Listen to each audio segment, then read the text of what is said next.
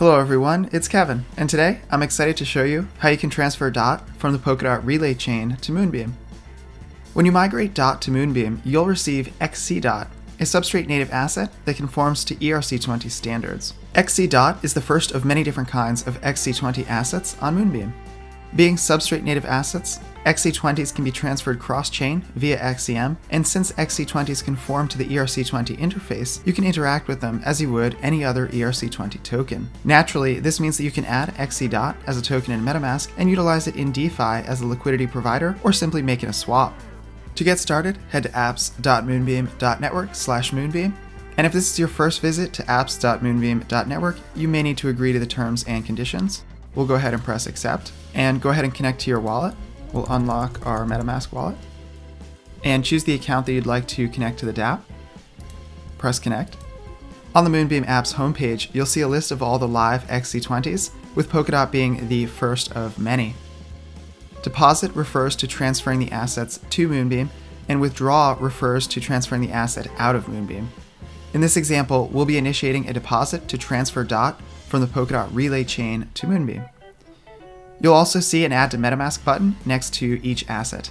Go ahead and press Add to MetaMask, and press Add Token, and you can see your XC.dot balance in MetaMask by going to the Assets tab. Before getting started with the deposit, verify that the account that holds your dot is visible in the Polkadot.js extension. If it's not visible, you can toggle visibility by pressing the eye icon here, and also make sure that the account is selected for use on the Polkadot relay chain. You could also choose allow use on any chain.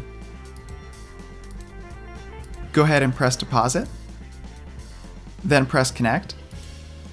You'll get a pop-up from the Polkadot.js extension. We'll press yes, allow this application access. First, you can verify that the origin chain is Polkadot. Here, you can select the Polkadot address that you want to transfer your dot from. If you have multiple accounts here in the Polkadot.js extension, ensure that you have selected the correct one. Then enter the amount that you'd like to transfer. Remember that Polkadot has an existential deposit amount of 1 dot, so you should always leave 1 dot in your Polkadot account at all times. If the amount that you want to transfer would drop your Polkadot account balance below the 1 dot minimum existential deposit, you could just transfer the full balance of your account to avoid your account balance being reaped on Polkadot. In this example, we'll choose the max amount.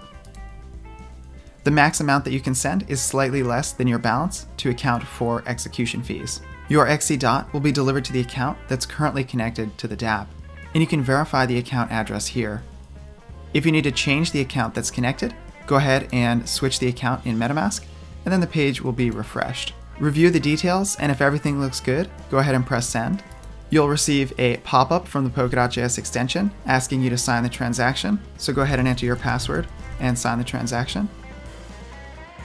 And that's it. You've successfully transferred your dot from the Polkadot relay chain to Moonbeam.